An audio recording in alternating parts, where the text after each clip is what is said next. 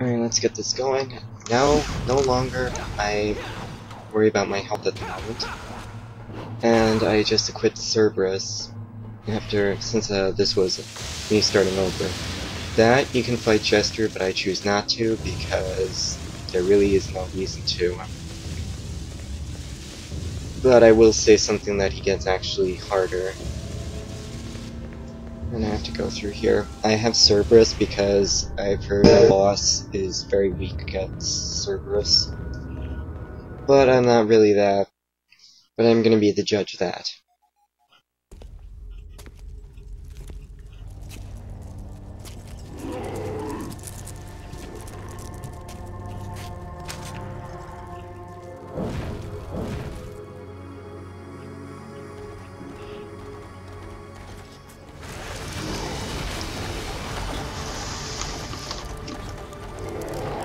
The most menacing boss in this game. Talk about horsepower.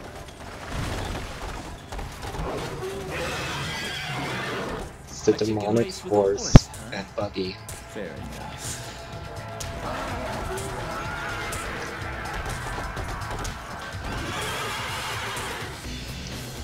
I kid you not, I have to fight that thing. But this boss should be taken seriously because he does a lot of jerk things. And one of them is he dashes out of the middle of nowhere.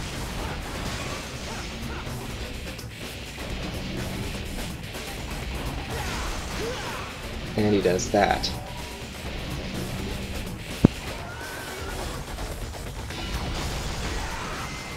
Well, it does work.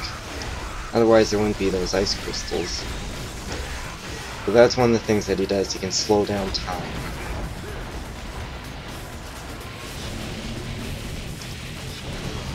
And I haven't gotten enough damage on this. I'm gonna have to use guns for the moment.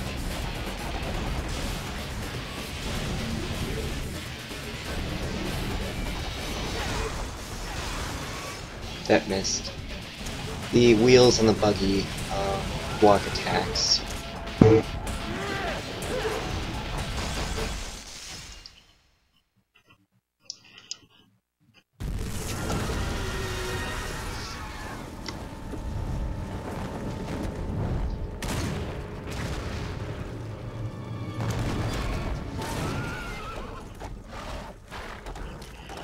And this is where the horse and buggy come into its own, which isn't good. This just keeps getting better and better. Too bad there's nobody here to enjoy the show.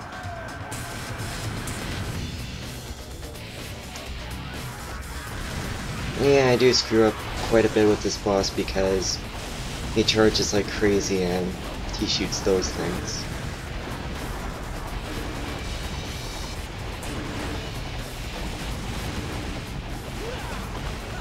And I should have been able to dodge those.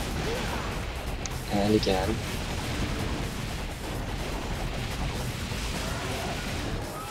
Okay, that means he stops momentarily. So he can hurt me, but I can hurt him back.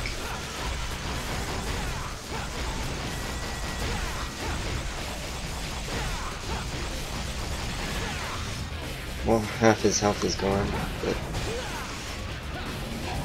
Now those spears, if you get caught in those slow down time. Which means you'll move slower, like now. And he moves faster. No.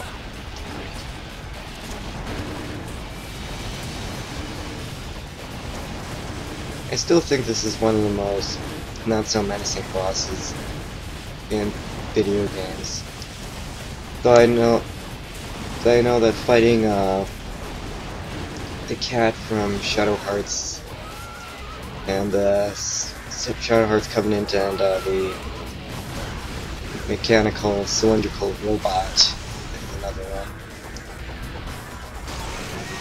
Stay still. Don't use your tiny crap on me. Too late.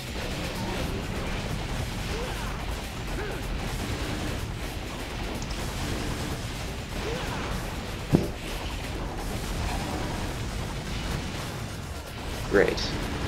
Now when you get caught in those things, usually they spawn arrows that hit you if you don't jump out of the way fast enough.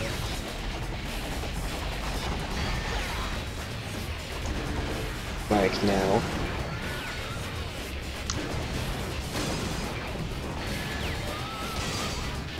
I can dodge these, even though they're everywhere.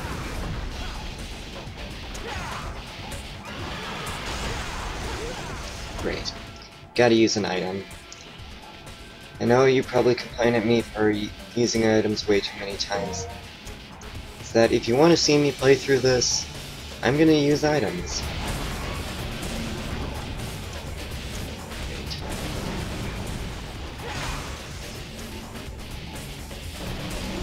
And out of the way of these time spheres or voids, time space, whatever.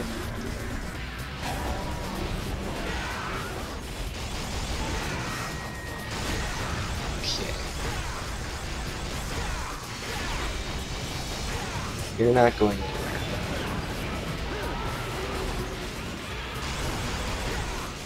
Gotcha. Now you get something out of it.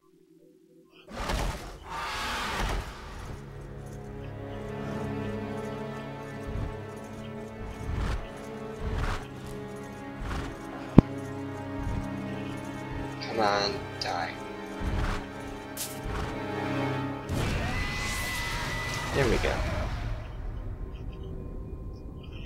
Sadly, it's not a new weapon, it's actually a new skill.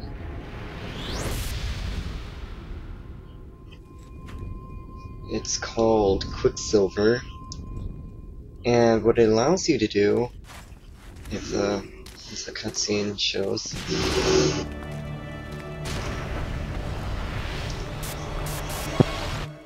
it basically allows you to slow down time. So you can pull off massive combos in battle, but consequently, slowing down time costs a lot of magic. So the only time I really used that was when I got the ultimate costume with the super legendary Dark Knight mode.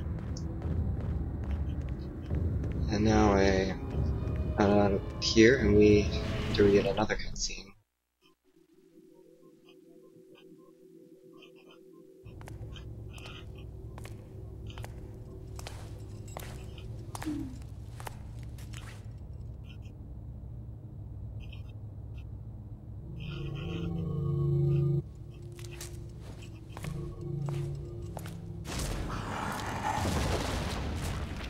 Knock knock.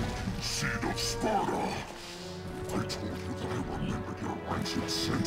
No matter where you went, you could never house me.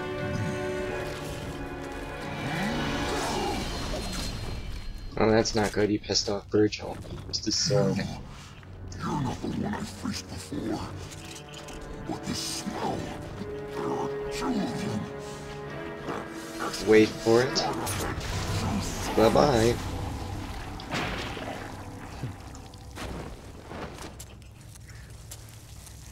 Wow. How very unlucky.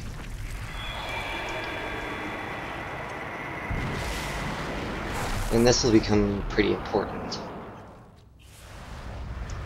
That is Beowulf 11. So you don't start out with it, Virgil does. Though, I would say that actually Dante's better at it than Virgil because Virgil has very few combos with it.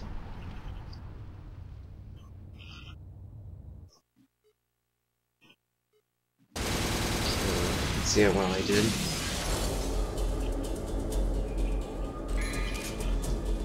Pretty good.